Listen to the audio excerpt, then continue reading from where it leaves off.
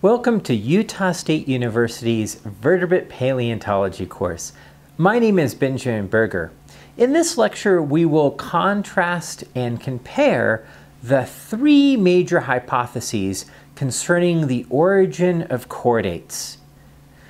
The first hypothesis is that chordates, and hence vertebrates, evolved from hemichordates. Hemi means half, so these creatures are essentially half chordates. Most of them are worm-like creatures, such as Scaphioglossus, the acorn worm, which features a large proboscis in the head-like region. Another group of hemichordates includes the genus Cephalodiscus, which filters out plankton using cilia and tentacles, living in colonies on the ocean floor. Hemichordates are thought to be closely related to a group of extinct animals called graptolites, which we discuss in invertebrate paleontology. Click here if you would like to learn more about graptolites. Hemichordates appear to have not much in common with chordates. They lack a notochord, they lack segmented muscles or myotomes along the body. They don't have eye spots or visual sensory organs like you find in Amphioxus or sea squirt larvae. However, hemichordates do have a heart and circulatory system, and they exhibit the deuterostrome condition in the formation of the gut tube. Newer phylogenies, based on molecular evidence, supports a closer relationship between hemichordates with echinodermata. In fact, both groups are known to secrete calcium carbonate in the formation of hard parts. This grouping is called amblyocryonia. The second hypothesis concerns a very strange group of fossils called carboids. These strange fossils were first discovered in the 1850s and are known from the Cambrian to Devonian strata. Paleontologists didn't know what these were. Because they exhibit a skeleton of calcium carbonate, they were thought to be primitive echinoderms before echinoderms had developed into radiosymmetric animals like that found in starfish and sea lilies today. However, starting in the 1960s, a paleontologist named Richard P.S. Jeffries suggested that carboids were in fact ancestral to chordates and grouped them together in a new group called Calcochordates. Studies of trace fossils suggest that these weirdly shaped creatures lived on the muddy ocean floor and would use their strange tail appendage to move through the mud, feeding on detritus. The presence of a long, movable tail suggested an affinity to early chordates.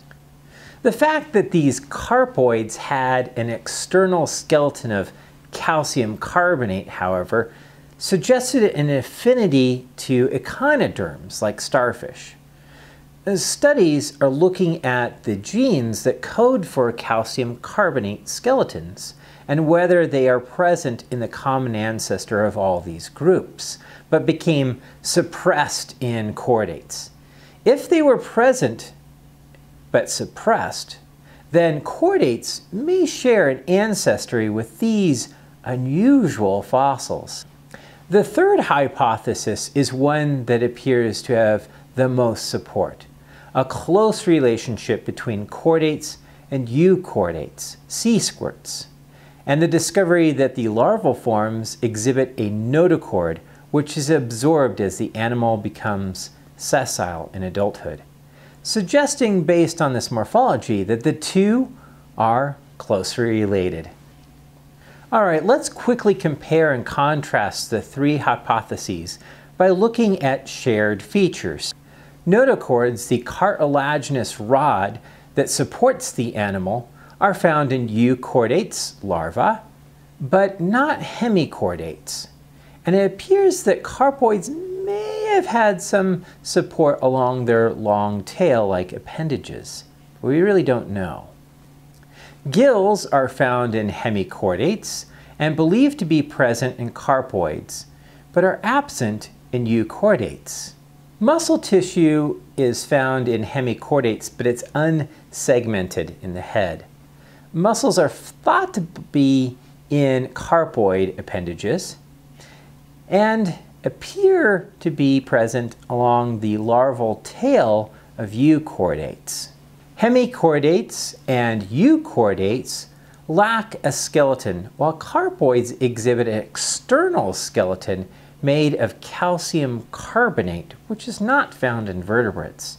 Both Carpoids and Euchordate larvae have a definitive tail, while the worm-like Hemichordates lack a distinct tail separate from their body. We can now see how each of these groups share and differ from each other on these traits.